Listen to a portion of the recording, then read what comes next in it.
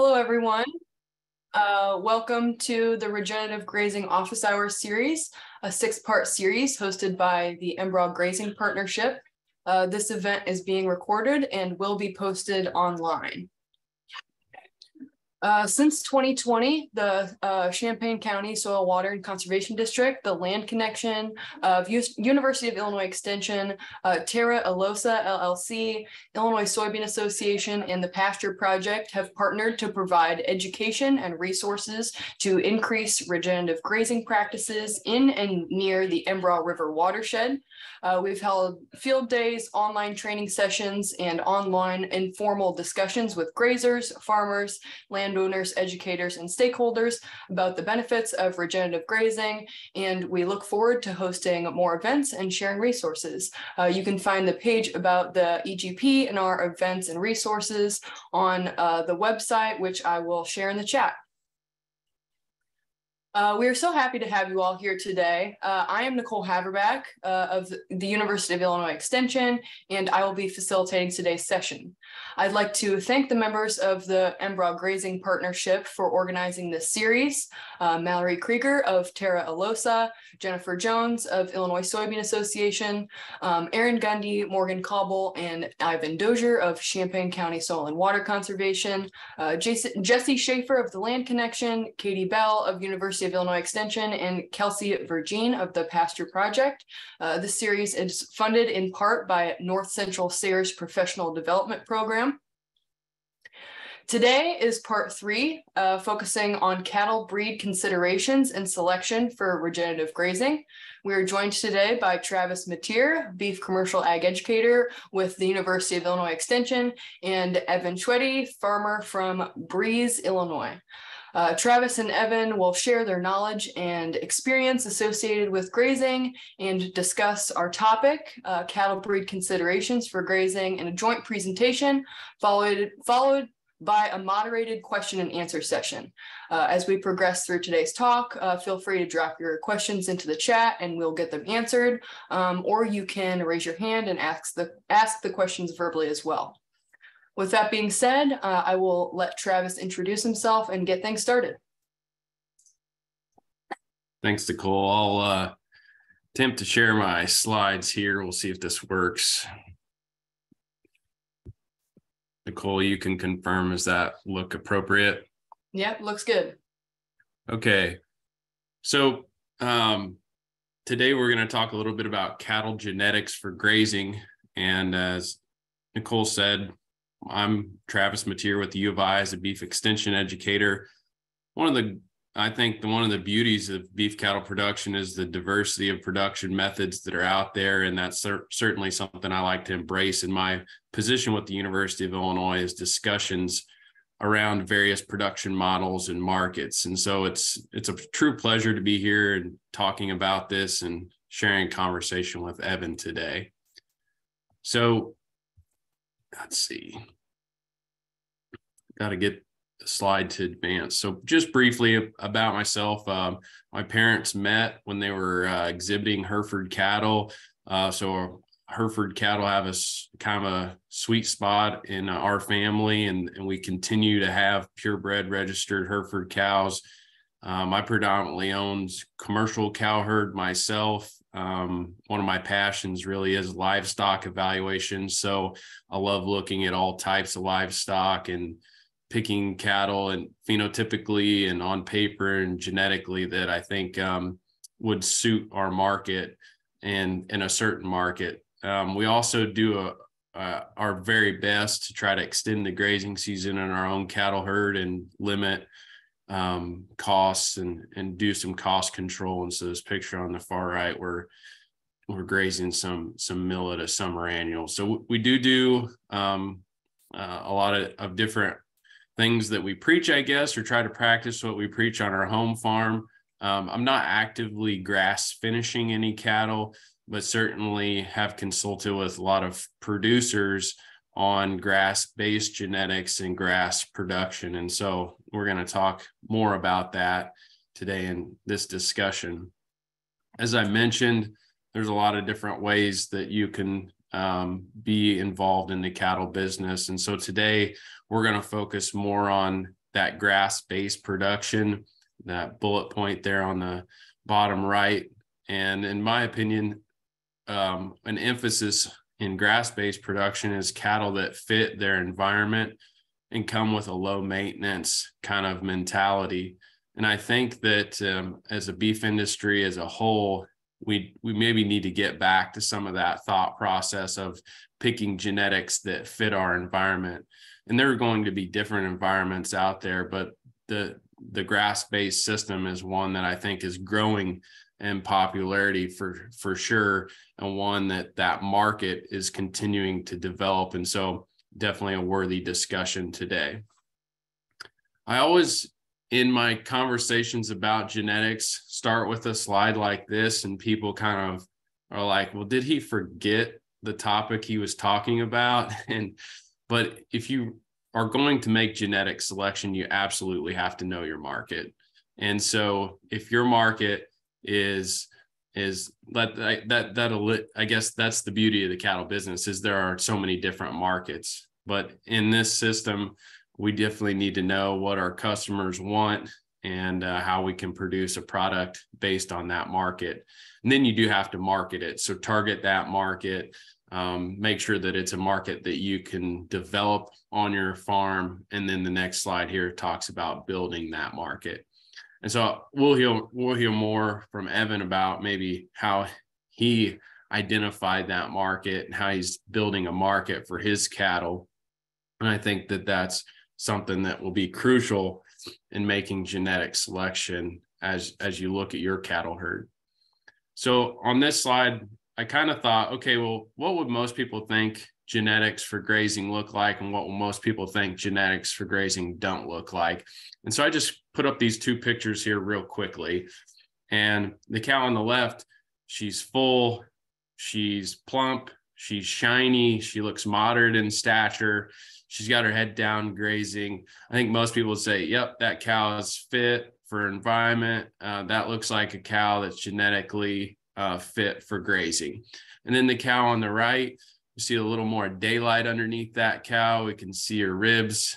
She's maybe not full, and we can talk about that here in just a second, but she's carrying a little extra hair and just doesn't look as thrifty. And so I think some people would say that cow is definitely not genetics for grazing. And I guess as an extension specialist, when I visit farms, yes, we need to look at the cattle, but we need to focus on the environment as well. And so if you look below those cattle at their feet and what they're consuming, management is a big part of that as well. So you can see that cow on the right, we maybe got some different weed. There's not a lot of grass there for that cow to eat, right? And so maybe that cow's environment, maybe we're not managing that environment correctly.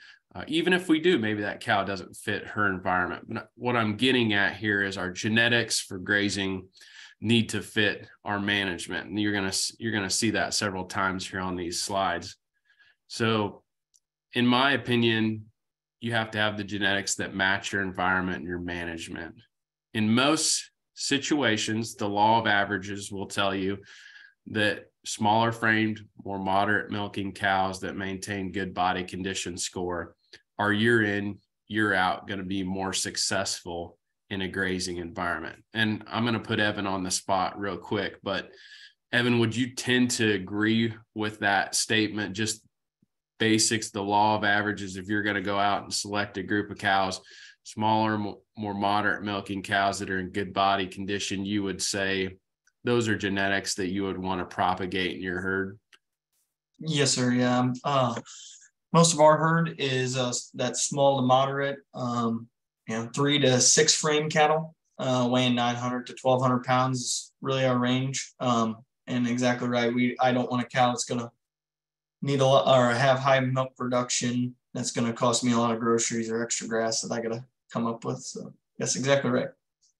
Yeah. And so I think that's a good starting place, right? And we can get off into the details, but if you're not familiar with maybe genetics that would suit your operation, that's the quick Cliff Notes version. Hey, we need a cow that can survive on forage, that is lower maintenance, that does have the ability to keep in good body condition score throughout the year on a forage-based or forage-only diet in some situations. And so I think a lot of times we as cattle entrepreneurs or cattle breeders, we may get off into the weeds and think, but I think that's a great starting place. I also think that we need to take the time to let the cows teach us. And so instead of us being the teacher, we need to pay attention and observe. That's one of my biggest things in cattle production is observation. And so if you observe a cow that has a calf every year, she weans an acceptable weight, those cattle can gain weight on grass and finish appropriately on the rations that you have on your farm. Those are the genetics you want to propagate.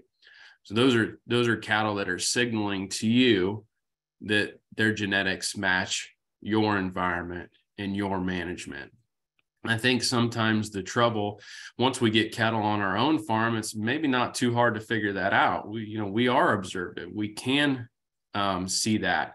But when we go to purchase in genetics from another supplier, are we doing our homework and looking at how that supplier produces cattle? How do they manage cattle? What is that environment like? I often think that's maybe where more mistake gets made in genetics, is that we don't maybe investigate the proper or do due diligence to looking into the environment and manage those genetics that we select. So I think one of the questions that I had for Evan goes right along with this is, have you purchased in cattle from another breeder? How successful were those cattle? Were they from a similar environment as yours? And then maybe your preference at this point, would you rather purchase cattle in or raise your own replacements? Kind of what is your thoughts going forward for your herd there? Yes, sir. A couple different things. I just started 2018 my own beef operation. I've always grown up on my dad's, but so me with getting in it and buying my first farms, I didn't want to wait for heifers, so I went out and bought. And I'm coming to realize that was probably not the right thing to do. Just take my time and find the genetics that work for me. But I bought a herd out of West Virginia. Was one. They were rotationally grazed on pasture. Never had a shed, no nothing, and that's kind of where I was starting at. So I thought it was a good buy. So I went that way. Probably half of them worked out real well. Other probably quarter of them were our average at best, and then the other quarter probably sold. So it's that was kind of a little bit of learning curve. Using genetics out of our own herd has been the best suited for us, but we do buy bulls that are from Missouri, fescue-based farrow genetics, which are small to moderate frame cattle, made for grazing every day and not being supplemented. So bulls is still the main thing we're still buying. Now getting the point of our herd size that we're going to go to this May will be instead of weaning everything, or at weaning, we'll keep back a couple of our own bulls that are looking pretty impressive, and see if that starts turning the tide on the genetics that works for exactly our area. Because I farm about 45 minutes away. I have 2 farms. And just in those 2 places, I can have one herd, looks like they're on the same kind of grass, but the gain is completely different. And so I think there is a lot to say about that. You go buy genetics from another state or another part of the state, your own state. There's a lot more challenges that come with that, and nothing's as cracked up as it was said to be. We did get a herd out of Northeast Missouri, 45 head this summer, came off beautiful grass. The farm that I took over, it has, it's been abused over the years. So I'm in the process with the fence and getting soil back up to par. It was taken advantage of on the P&K levels. So I think that had a lot to do with where those cows really sloughed off. It wasn't their own fault. It was just the nutritional value of my grass on that farm. Not that I was managing it wrong. I was still rotational grazing leaving plenty of grass left and moving them fast, and there's still a change there. So sorry, I was a little bit along to your question there, but there's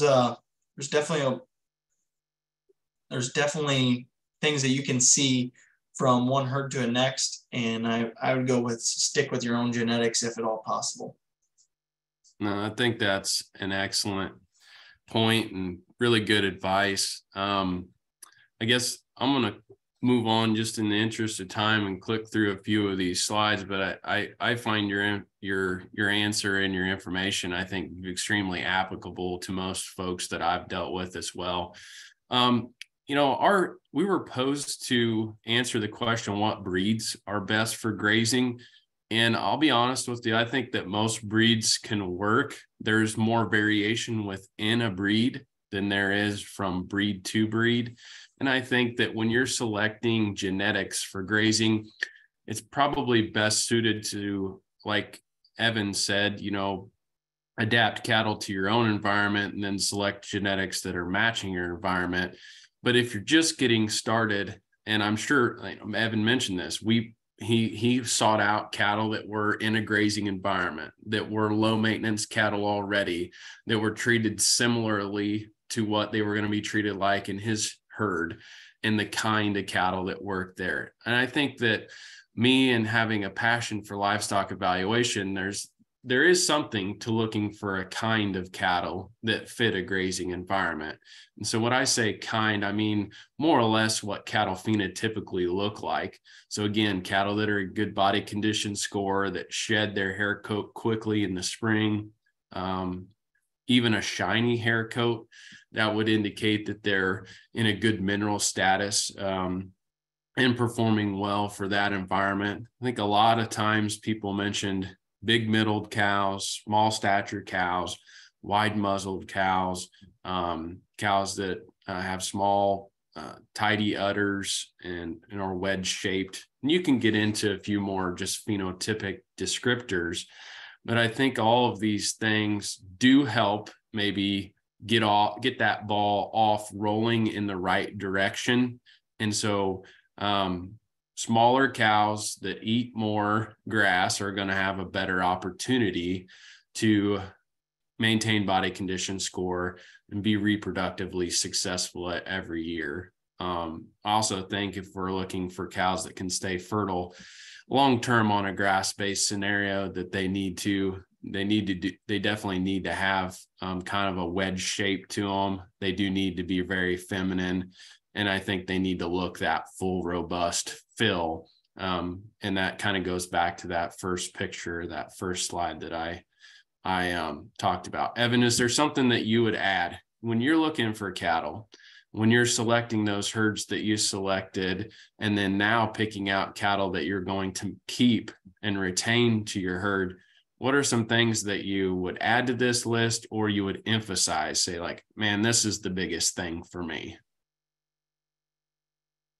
There's many very good points that I would like to, but just the main one still is milk production. I'm huge on that. I don't when I'm grazing, I don't want to have to deal with something that's going to produce a lot of milk and get sucked down for me and not have the chance to rebreed.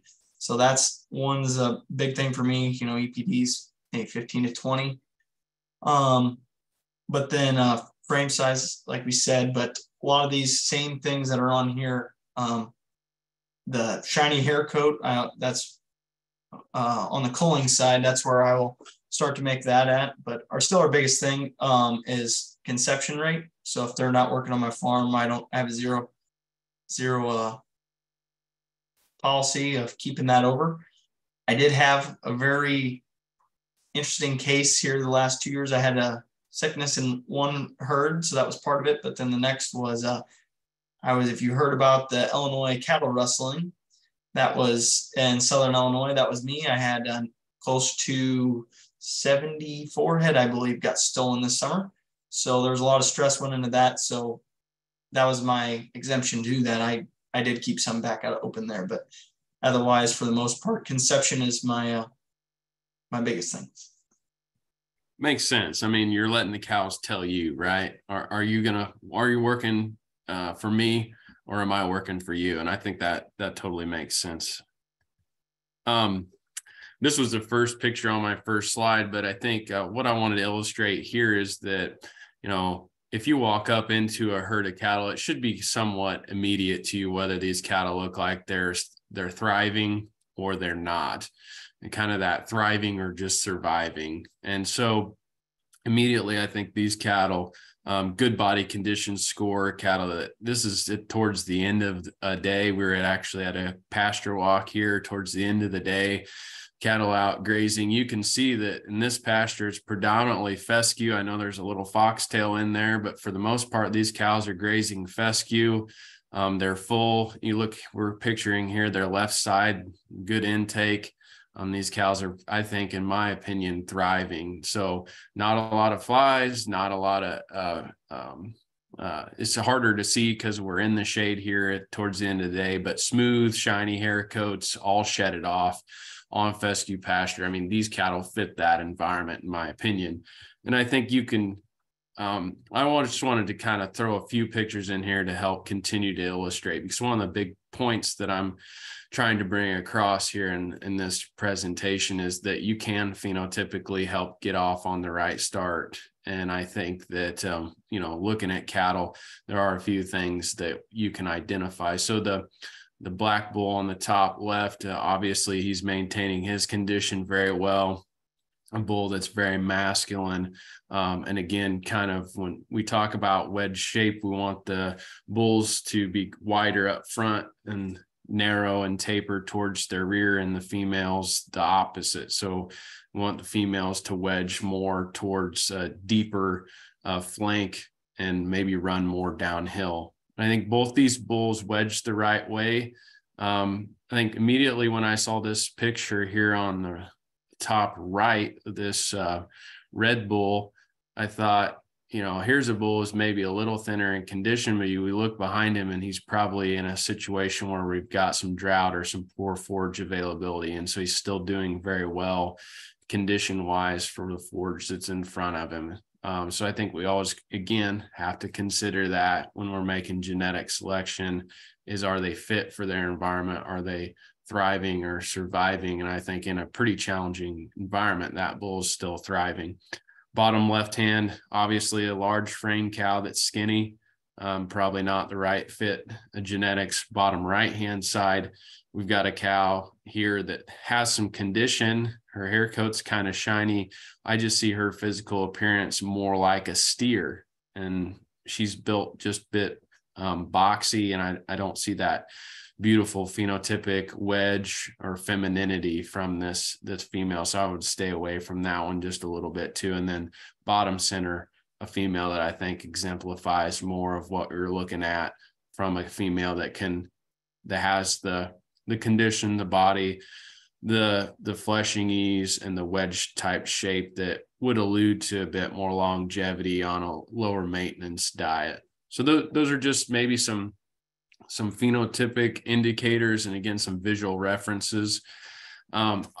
Again, not straying away from the topic here, but I do believe that we have to keep a holistic approach to genetics. So if you can buy the best genetics in the world, but if you don't take care of them, you don't handle them in the right way, and you don't make those better improvements in your herd and your environment, you will see that, you'll have issues with the production, the performance, and the profitability of those herds. So keep in mind health, handling, and selecting for those functional traits.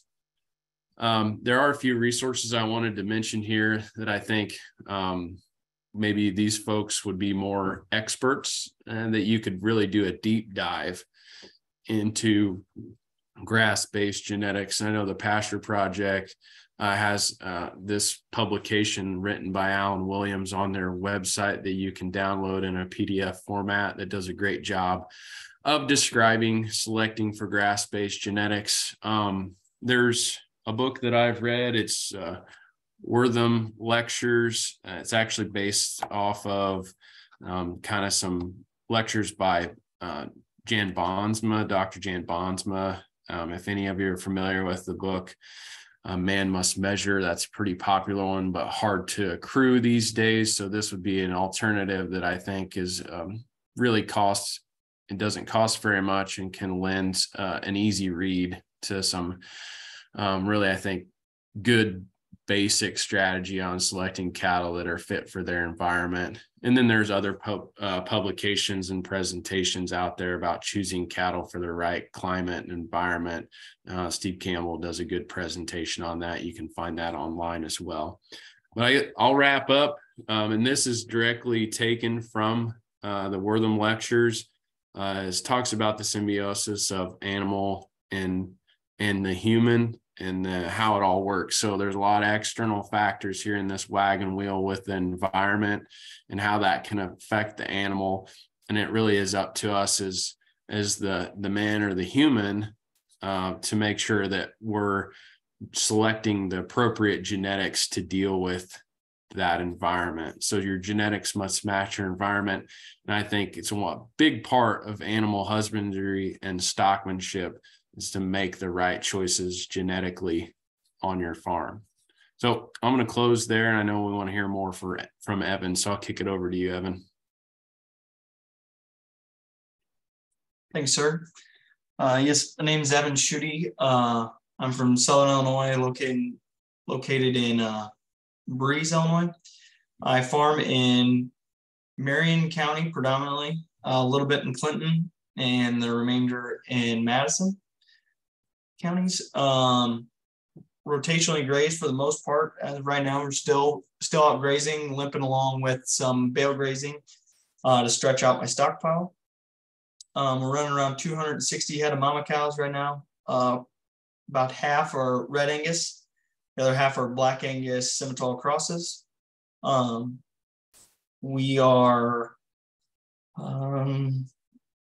we're running right now. We have a group of 45 that are one bull for 45 cows, and another we got 56 on another group. That's all with one bull as well. So that's one thing we strive for is they're not going to cut it in 2 months. So we're gonna move them down the road. For bulls with no added supplement. I guess a little bit more back about myself would be that I have come back to my dad's seed business full-time, sell corn, beans, wheat, cover crops, pasture mixes, also on the Farm Credit Illinois board. And then, but what I'm moving more toward is the full-time cattle operation / I also have a row crop operation that is no-tilled and cover cropped. So I do have a wide range. Grew up working on family farm that was 180 head mama cows, black Angus, and then now went to work for my cousins that was dairy farm and hog operation. And now just getting back into what I liked in 2018, bought my first farm and taking that with equip and then just rolling one piece onto the next. So just trying to build up an operation from nothing, but our county ground's been going anywhere from 16 to 20,000 an acre. And the county over where I have most of mine is in Marion County, and it is bringing anywhere from 4 to 6 for pasture, and tillable is 8 to 10. So that more fits me for starting out. So it's a little bit about myself. I guess for our operation, like I mentioned earlier, conception is my biggest driver for making my herd better. That's going to fit my operation. We have a lot of the pasture that I took over was abused. We're talking pH levels of 4.8 to 5.2, and P and K are about in existence. So I've been working with chicken litter and rotationally grazing, and then also coming back whatever I can't get grazed fast enough to be clipped, but trying not to put up any hay. And then now I'm purchasing some hay to try building some organic matter and keeping the cows on the pasture longer, give them a strip of grass, unroll some hay, just kind of give them a little bit of both. I think we'll be with that way. Our fall calvers should make it here to first part of April. And I use a lot of cover crops. So on my row crop side, we're using flying it on with a drone, rye, ryegrass, turnips, radishes, some clover, getting some use out of that. And then the rest is I'll put out normally decent amount of mix of just straight cover crop to be grazed. So I guess, is there anything else for me? Anything else I can tell you guys? Evan, I would just, while we're still on kind of like your intro, maybe touch on a little bit of, how you manage things in the winter. You've kind of touched on like your cover crops and stuff like that. I'd love to hear kind of just your management approach for your colder months of the year. Yes, so it has definitely been a trick, especially with just starting on my own here in 2018. I did work with NRCS, so I have travel lanes and 2 winter feeding stations. Did that on my original farm. So first year I had to use for first 2 years I utilized my winter feeding stations to the fullest extent. It was a pretty rough winter for me starting out, and wasn't set up, didn't have much stockpile. So the barn was where it was at. Now last year I actually purchased another farm, and with the amount of cattle we had, I had enough stockpile to make it through winter. And this year our herd really grew. So I'm kind of in between of if I want to go to the barn or not. And I decided to buy a bale enroller, and we're enrolling hay behind, just goes behind side by side. So I just give them a little sliver of grass of stockpile a day. And then our stockpile right now is probably 2.5 foot tall. So it's not too bad. It was fertilized in the fall after the last grazing, and then knock down any excess weeds there and make her look pretty. That's one thing for me. I gotta have it look pretty. But for stockpile, yes, we start normally like most August is when we get after holding back. But most of my farms will be around 2 to 3 times we try getting across to mid in a year. Besides that, not a whole lot of science behind how much. It's just kind of way it's worked out is I'll buy hay when I need to, but I have yet to put up hay on my own ground. Just trying to stay away from that and build these soils back up. Thank you for that. And Travis, I saw you Ted put a question in the chat. He asked, how do you market your beef for your operation? Right. Thanks, Ted. I started, like I said, I started in 18, and I knew that my cattle for my operation needed to be the smaller frame, not going to have much milk. So my weaning weights weren't going to be crazy. But I'm still looking at 45 to 55% weaning weight is my ideal range. But with that being said, my cows being 3 to 6 frame cows, when I go to the sale barn, I'm usually going to take a dock on hit. They want those big, nice, flashy cattle that are going to be anywhere from maybe 13 to 1,600 pounds, where mine are going to come in more times than not 1,100, 1,200 pounds. I mean, I'll have heifers down in the 900 to 1,000, and they'll look like butterballs. So I'm moving more that way. Just one, it fits my operation with low input, but then also I can take that to locker beef. So what Ted was asking there, yes, locker beef has been what I'm moving to.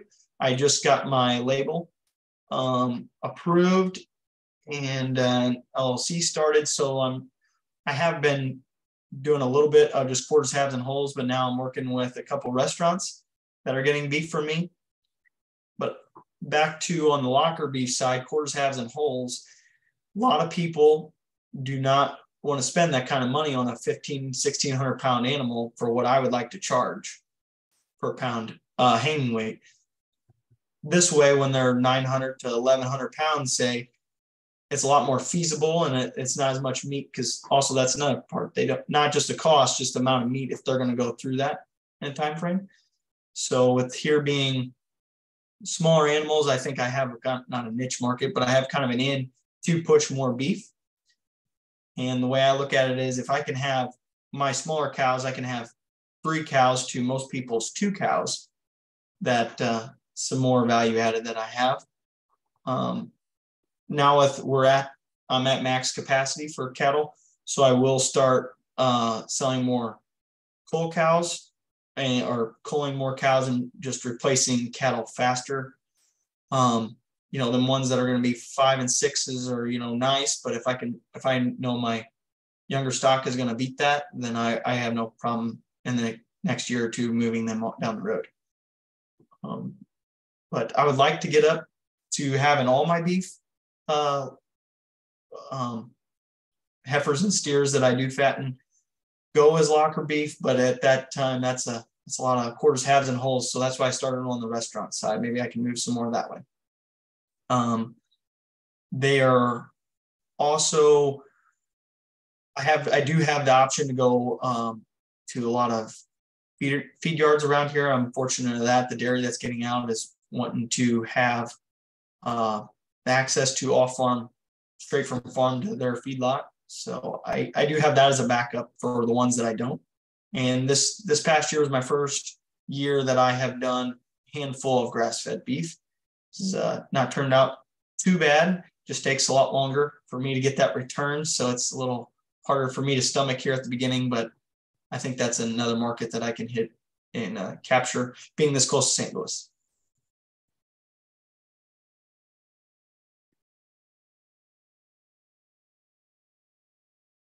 I'll just jump in here real quick. I think that, again, back to knowing your market, you heard Evan mention the discount maybe at the sale barn for some cattle, but the premium that he's going to reap from his own label, direct to consumer. So I think if a producer is trying to determine genetics here, you have to realize there is going to be a transition period while you're building your market, while you're establishing your brand, your reputation.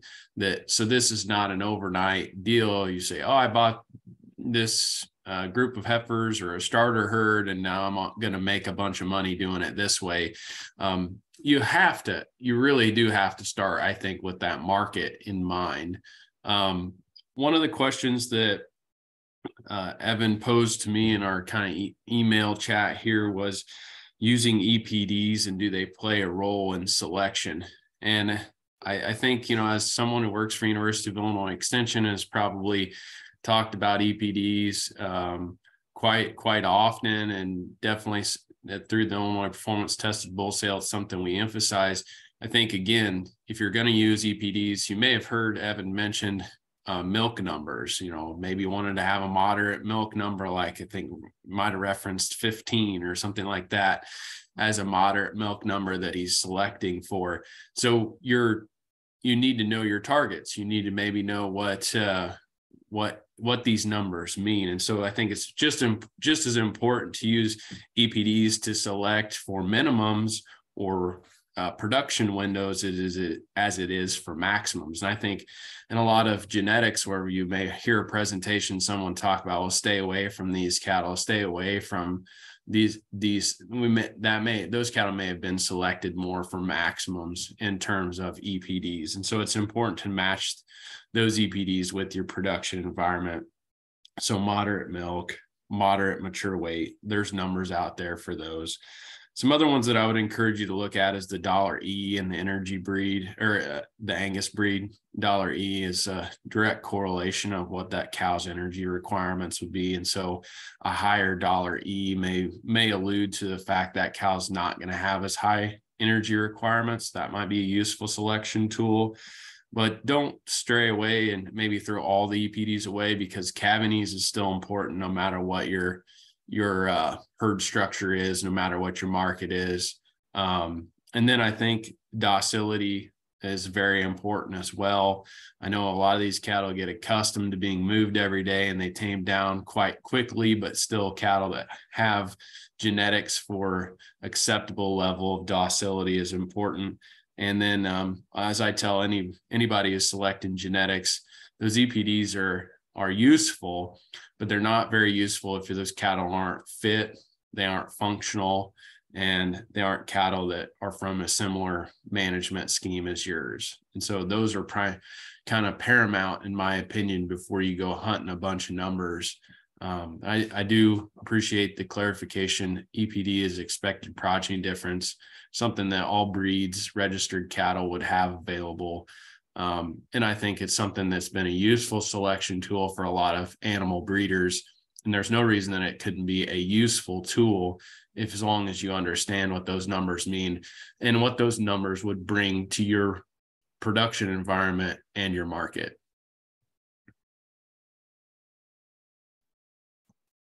And Travis, a question for you would be with the as a university, or I guess from my own standpoint, is there a threshold, or has there been a study done to see the difference between different herd sizes in cattle to efficiency ratios?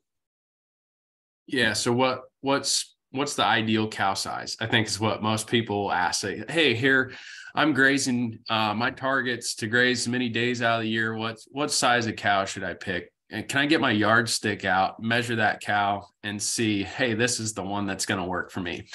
And I think going back to the comment we made was, hey, this cow, smaller statured cows, moderate milking, lower milking cows that are going to fit a low maintenance environment. Yes, those in general speaking, those will all work. I think one of the most encouraging things as I diverge and go more towards the research side here is that we have evaluated voluntary forage intake, residual forage intake in beef cows.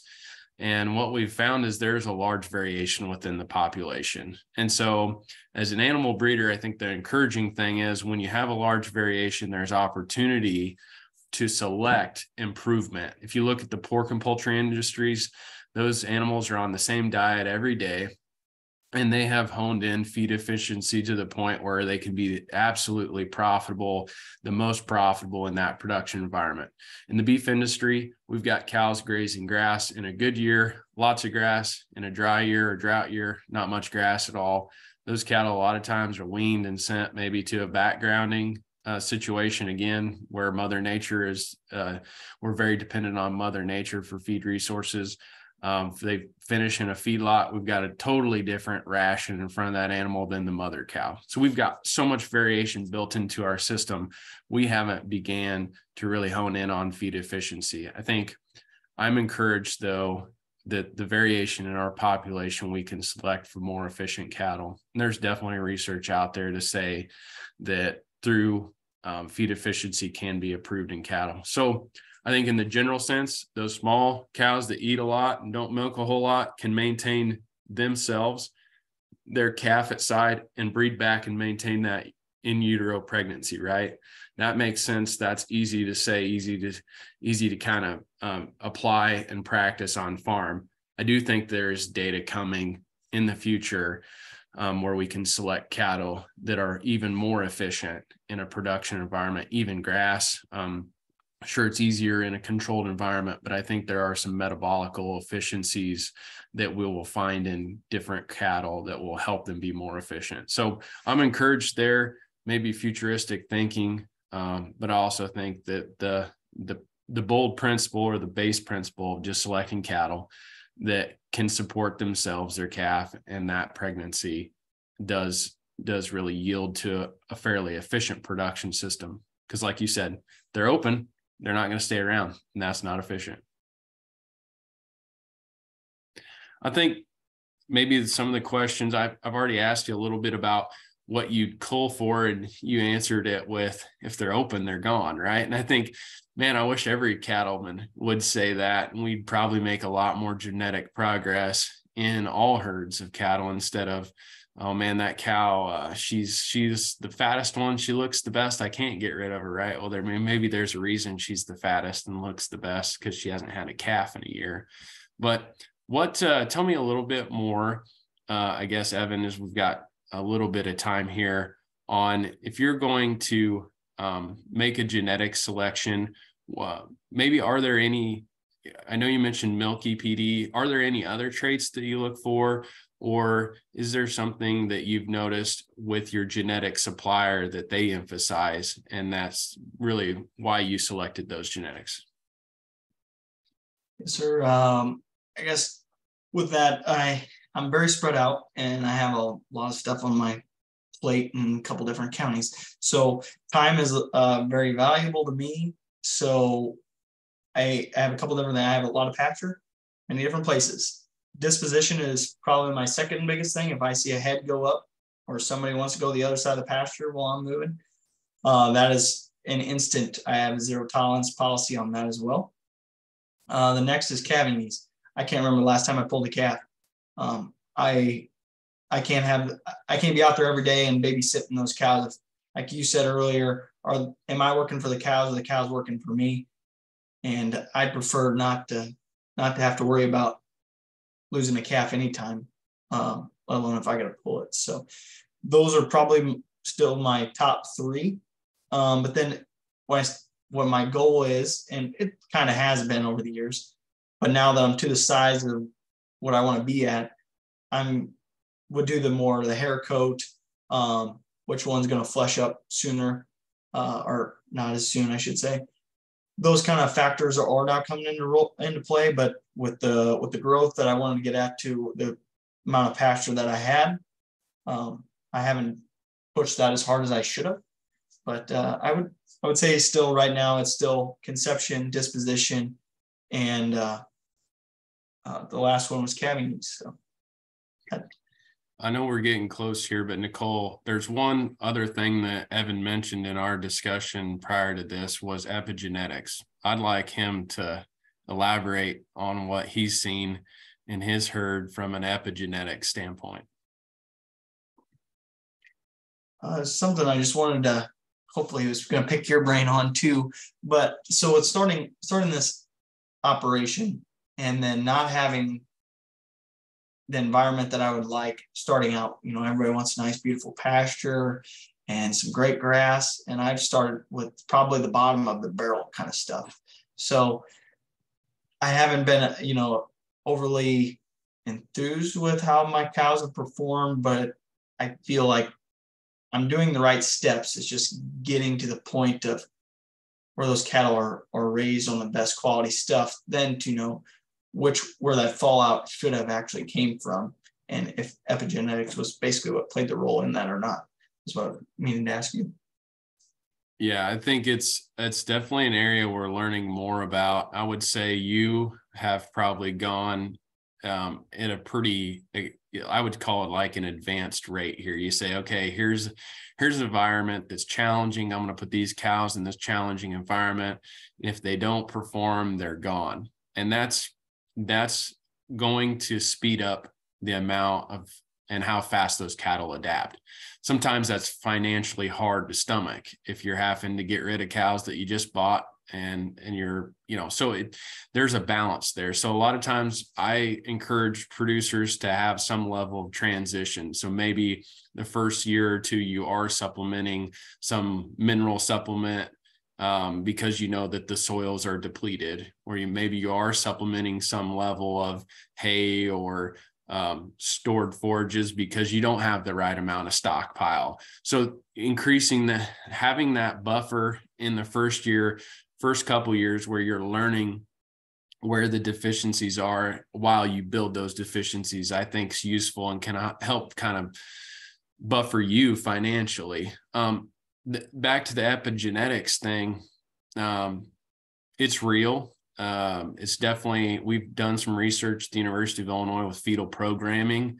There's been a lot of research done out west in the Nebraska group on fetal programming. And I would encourage producers to dive in there if they so choose. But the short story is we do kind of program these cattle in utero. That mother cow is giving signals to that in utero baby of what the environment's like. And so in situations where you have restriction, you're going to build in that signal to that calf that, hey, there's not as much here. Maybe you don't need to be performing to the highest level. So what we've seen a little bit is some depressed reproduction or maybe some depressed performance in terms of average daily gain when there's a lot of limitation. I would say, even though your soils are depleted or we still here in Illinois have a pretty abundant resources in terms of rainfall, in terms of forage production. And so maybe adjusting your stocking rate. You said, hey, I added a farm this year, and all of a sudden we've got maybe some more grass and things are working out better, and we're able to stretch that stockpile, and our cows are performing more adequately. And so matching those kind of things can help, but it is real. There is signaling that occurs between the cow and the in utero calf that prepare them for what that environment is. The challenging part is we do have variation in our environment from year to year. So good grass years to drought years. So there is going to be variation within those offspring a little bit. The other thing that I'm really excited, I get awful excited about, it's kind of weird, is behavioral things. I think that the calf learns a lot from the mother cow.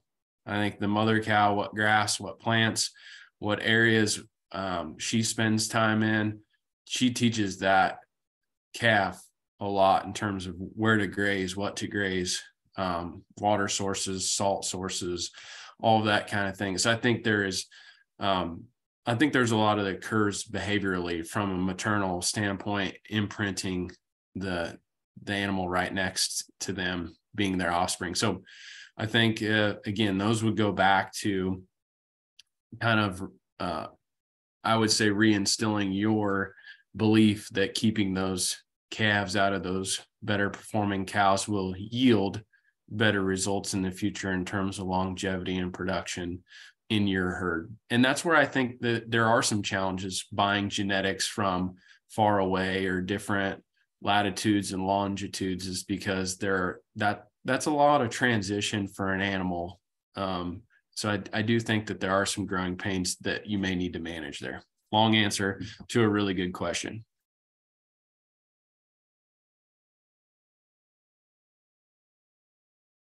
Nicole, I would say jump back in here. Yeah, thank you both so much. Do we have any final questions for either Travis or Evan from our participants? I don't see any new ones in the chat, so seeing none, Evan and Travis, thank you so much for that discussion. There was a lot of really good information presented, and thank you to all of our participants for joining us today.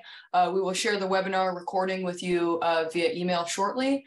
And I just want to remind everyone of our next session, which is the fourth part of our 6-part series, and that will be on Tuesday, February 14th.